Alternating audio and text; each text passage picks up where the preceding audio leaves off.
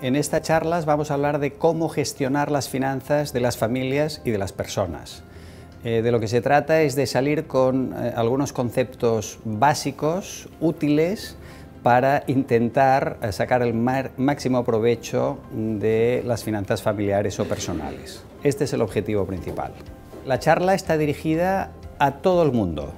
Todo el mundo significa todo el mundo, porque hoy día una de las características que tenemos las personas, desgraciadamente, es que todas tenemos cuentas bancarias, todas tenemos recibos que pagar, todas tenemos que utilizar dinero. Todas las personas ingresamos y gastamos dinero, con lo cual a todas aquellas personas que ingresan y gastan dinero, yo creo que les puede interesar esta charla. No se necesitan conocimientos elevados, dado que en mi experiencia no solo como profesor en la universidad, sino también como socio y consejero de una gestora de patrimonios, a lo largo de todos estos años he aprendido que lo más importante de todo es aplicar sentido común. A la gente que le ha ido bien su relación con el dinero, que no ha tenido problemas de dinero, ha sido aquella gente que ha hecho una aproximación al dinero